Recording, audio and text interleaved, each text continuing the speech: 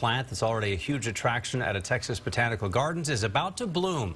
But you don't want to get too close to this plant. It's called a corpse flower, and when this one, affectionately named Morticia, blooms, you can believe the aroma will not be pleasant. Andres Gutierrez reports. Oh, she's about 4 feet. Among the slithering snakes and diving penguins at this particular garden is an exotic flower. In this video provided by Moody Gardens in Galveston, you see Morticia. She's about to bloom, making her one of the biggest attractions at the garden.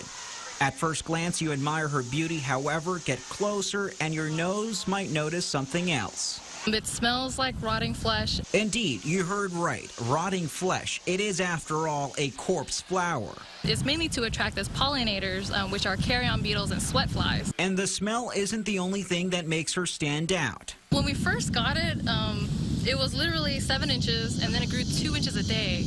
And then now every week it's growing a feet a week. Morticia is now nearly 5 feet tall.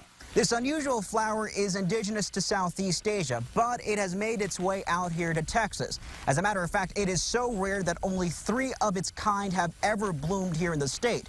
Morticia will be the 4th. When it blooms, it only lasts for about 2 to 3 days max. Making Moody Gardens a destination to witness an extraordinary sight.